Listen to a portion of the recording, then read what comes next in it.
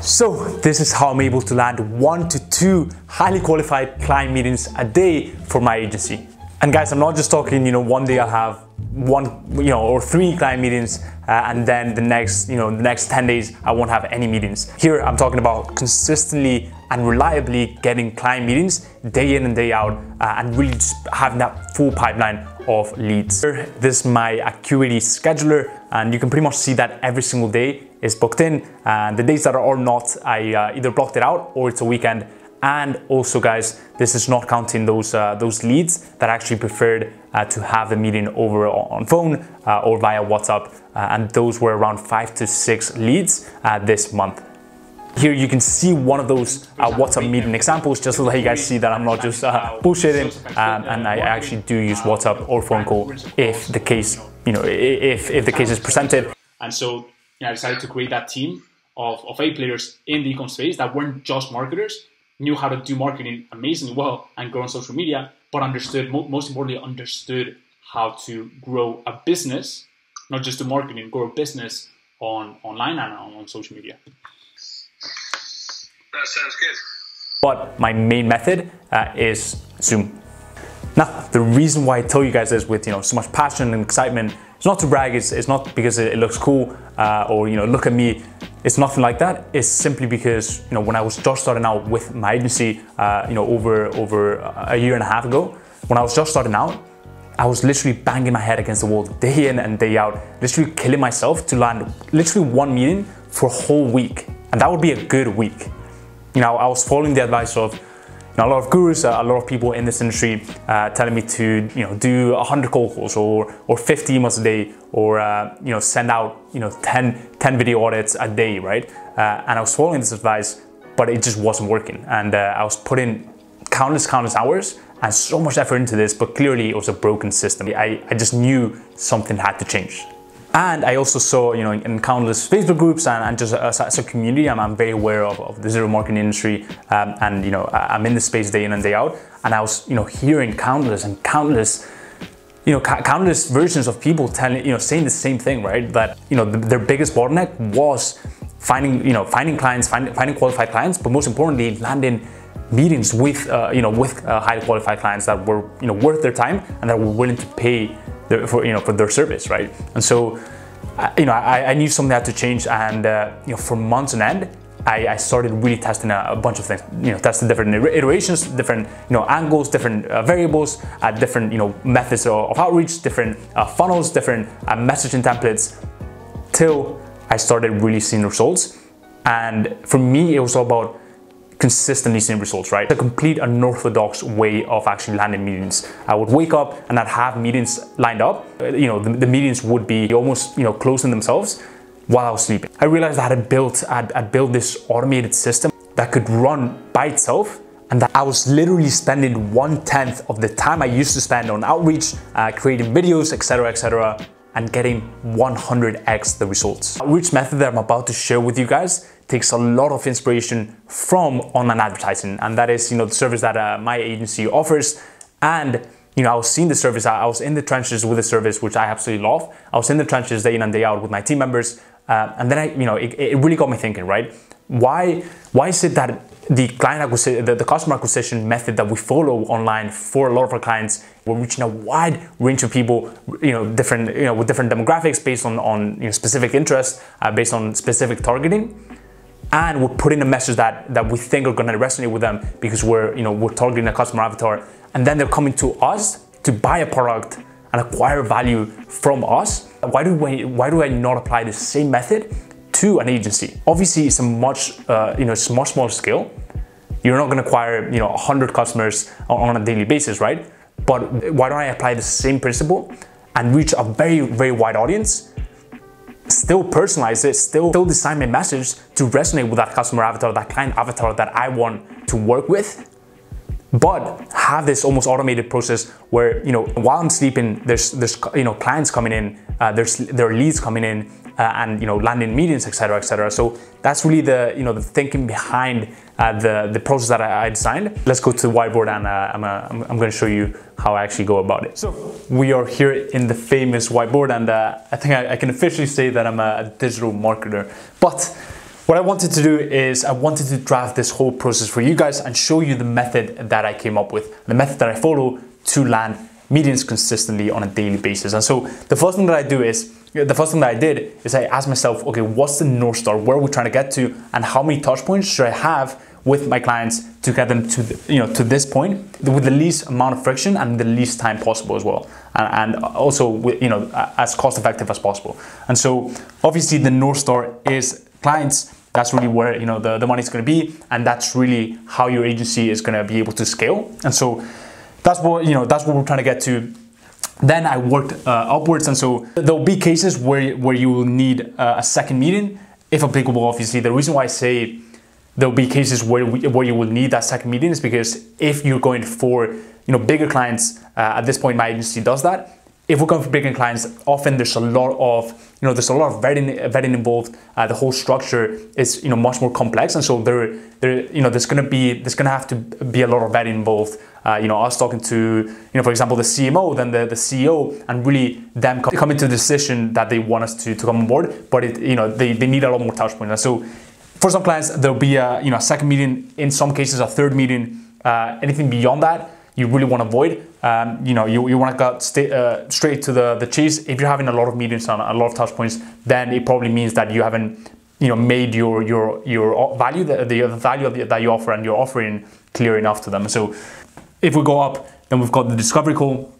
And before the discovery call, this is what I wanted to run through with you guys. We're going to have a video audit. Now, I'm going to show you why in some cases in most cases, in fact, this is not going to be necessary. And this was probably the biggest breakthrough for me, not spending tons of time sending out video audits to land the discovery calls. I realized a method that I could use to go straight to the discovery call. And so that's the video audit. And then here, we're going to have the first touch point. Okay. So as you can see here, it works much like online advertising, where you've created this funnel where you can have various touch points with a potential customer till they convert and they make up their mind. Really what I want you guys to take away from this video is here's how I got to that first touch point. Here's how I automated that first touch point. So I was getting discovery calls on autopilot while I was sleeping. I was waking up to see my Acuity scheduler, see my whole calendar booked up, right? And so the way I did this is in two platforms. And so the platforms that I used is number one, LinkedIn. Guys, I've decided I'm not going to be a LinkedIn consultant, and that's not really going to be my personal brand. But if there's a different topic that I'd love to talk about is LinkedIn, because I could honestly not vouch for them enough.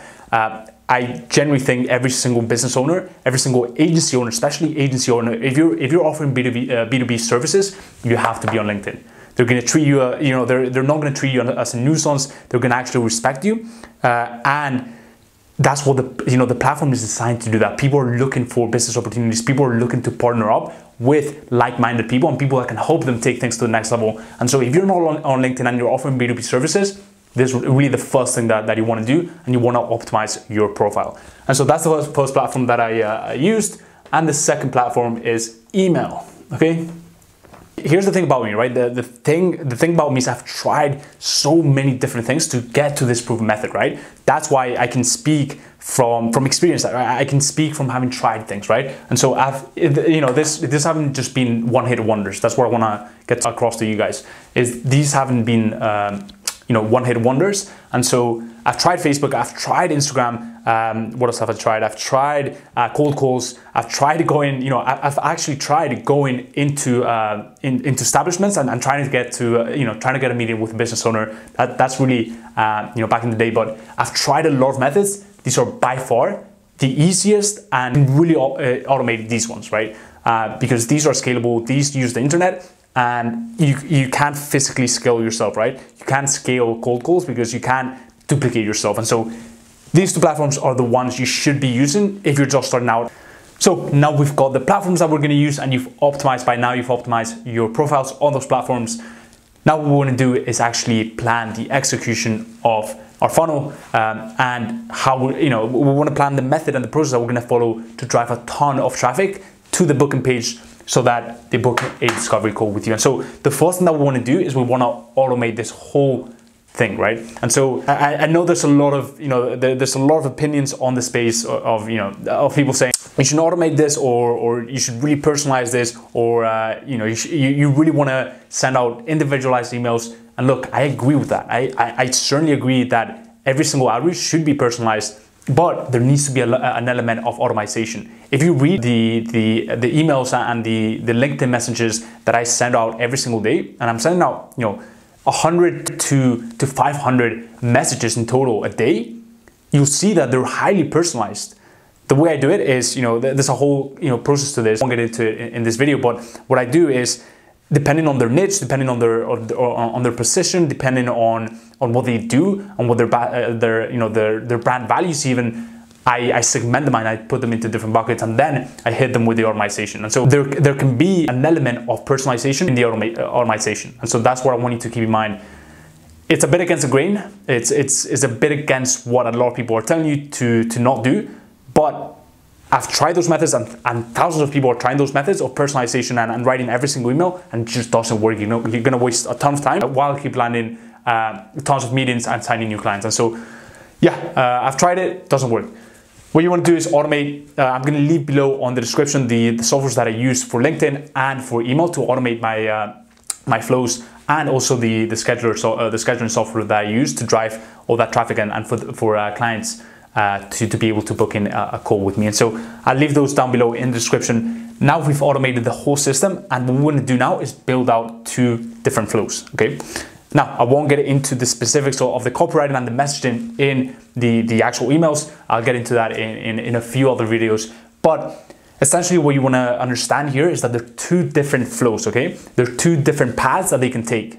And it really depends on the type of business they are. And so the first path is a flow of emails, a flow of LinkedIn messages that leads them straight into a landing page, a booking page, where they're able to book in a discovery call. You're leading them straight to that booking page, and you're asking them, you're telling them that they should book in a call with you, urging them and actually providing a ton of value on those emails to get them to book in a call. And so that's the first flow. That's the first path. The second path is leading them to the video audit. The way it differs from this first path is that the type of business you want to drive to a video audit is a business that's more reputable, that's a bigger business, that have, they have a lot more employees. Maybe you're reaching out to their CMO, it's not actually the founder. And so there's a lot of vetting process, and for them to invest time into a meeting straight away is much harder, right? So you wanna provide a ton of value up front to get that meeting. You tend to need to. That's what I found in my personal experience. And so you need to drive them to a video audit. The way I do this is, I tell them that my team and I have built out an audit for them, and that we'd love to show them, but obviously I want to respect their time, and I don't want to send it, and I don't want to overstep if they don't tell me that they want to see the audit. And so that's what I tell them. It's not lying, it's actual truth. Like I've got the audits written out. It's just a matter of actually, you only record the video once they tell you that they're interested. And so that saves a lot of time, because we're not having to record video audits for people that have absolutely no interest. And what I can tell you guys from experience very quickly is I made tons of video audits, going for 15 to even 20 minutes for some of them. Absolutely amazing. I can tell you, I'm not bragging, like I put my soul in and heart into those, but no one even opened them, right? No one even watched them. So you want them to pre-qualify themselves to you and pre-qualify their interest. And so you want to ask them if they'd like to see the audit before you actually send it. Once they do say that they want to see the audit, then you create the video around the audit that you already have created, okay? So those are the 2 main flows. Pretty much you're going to be driving a ton of traffic daily. You have to imagine that you're driving, you're contacting with this automated flows. You're able to contact hundreds and hundreds of people a day, right? And so, there'll be 2 paths that they can take. They can either go straight to the call. A lot of people will do that. What I found is around 70% of people will do that, because my flows are, 70% is that first path, and around 30% of people will tell you that they want the audit, and then you send out the audit. For every single audit that I send out, around 85% of people end up booking a call, Obviously, I've been doing audits for a very long time, and so my audits are pretty good. When you're just starting out, it might be lower, but essentially more than 50% of people should be converting to a discovery call once you send out the audit. If they're not, then there's something wrong with your audit, and you need to address that. So I'll be talking about that in a few other videos, but yeah, essentially from that step, they're gonna go into a discovery call. So that's a two-step discovery call, and that's straight to the discovery call. And just to wrap it up, guys, I know it's been a very, very intense video, but essentially you're driving tons of traffic, automated, completely on autopilot. While you're sleeping, you're still sending out those emails, completely personalized. It's not, it's not spam. It's not, really bad emails, because the copywriting is amazing, and you really want to make sure that you have that down before you send them out. And you pretty much don't have to do much. For those that you're sending them this email, once they answer that they want the audit, you send them the audit, which should take you around 10 to 15 minutes to put that together.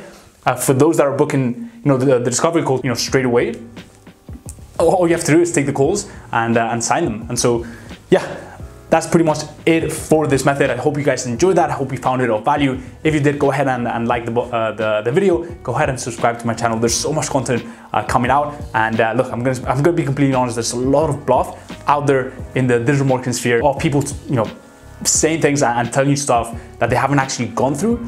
All I'm gonna say is I've been through this whole process. I've built a successful agency, and now my teachings completely for free you can take and you can apply yourselves to get real results. And so yeah, hope you guys enjoyed this. The last thing that I will say is, if you're just starting out and you have literally zero money to spend, these softwares are, automating this whole system is probably not the way to go. Simply because these are around I would say $50 to $100 investment.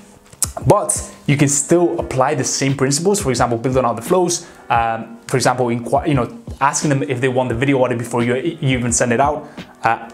You can apply this whole system. It's just that you wouldn't have the automation in place once you sign your first client. Or honestly, as soon as you sign your first client, I would absolutely invest in this, because this will save you tons of hours and it will take your client acquisition to the next level. So guys, hope you enjoyed that. Hope you found that of value. Have a great rest of your day, and I'll see you in the next video.